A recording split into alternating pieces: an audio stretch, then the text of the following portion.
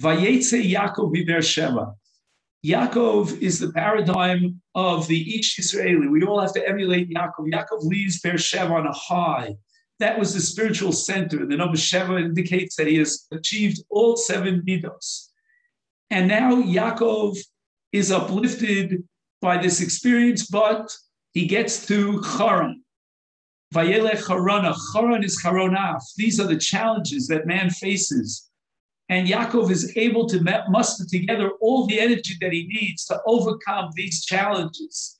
And at that point, Vayifka b'makom, Yaakov realizes that HaKadosh Baruch Hu tested him in order to bring out the best in him.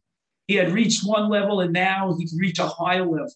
And this is a message for all of us that Yaakov has conceived and understood in his mind, that when a person reaches that higher level, then he goes down in the sense, not really in a phila, it's only a challenge that God puts in his way so that he can overcome all these impediments and move higher up the scale. And then the Torah tells us, Vayishkav b'makom.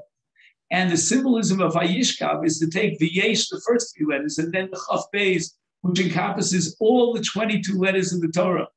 And now Yaakov is able to inspire others. He meets the Anshe Kedem. These are the people who were once on a higher level, and they fell, and he is able to uplift these people.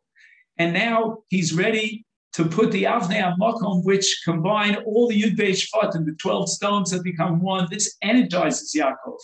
And then he takes his feet and he moves on.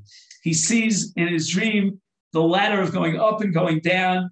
And now he's ready to lift up a stone from the Be'er, a stone that humanly is impossible to lift. But this is because Yaakov is inspired. We should all be inspired. We should all realize that when we reach a higher level, then God tests us. And it's not an afila, chas v'shalom. It's only God's way of pushing us to elevate ourselves even higher and higher. You wrote somebody to do that. We can all face those challenges and understand that this is all part of a divine plan. And Yaakov goes on in this parsha to meet the 2 Imos and marry Rachel and Leah.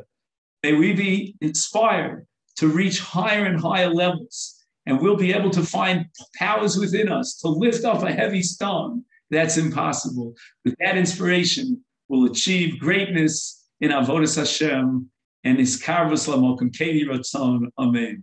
Wishing everyone a Shavua Tov, great weekend. Thank you so much.